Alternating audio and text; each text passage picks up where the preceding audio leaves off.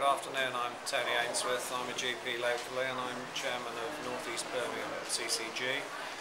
That's one of the smaller CCGs in Birmingham, serving the people of the North East part of the city.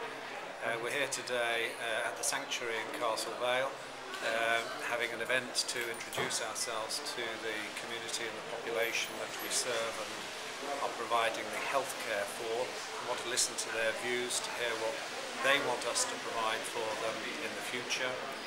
The health service reforms are providing this exciting opportunity for us to get involved directly with the population we serve, and that to me is one of the key factors, the key potential improvements and benefits that these reforms can bring about. Can you tell me a bit more what the CCG is and why people should be interested? What can they benefit from? Sure, the CCG is a clinical commissioning group.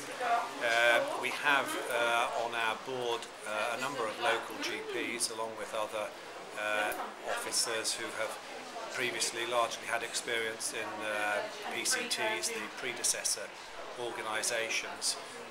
But it's that clinically led part of the board that is so different from what has happened previously, and which is why many of my colleagues find events like this to be very different from what we've been involved in previously. So how does that relate to residents here at Castle Vale and North East Birmingham? How can they get involved and what's in it for them?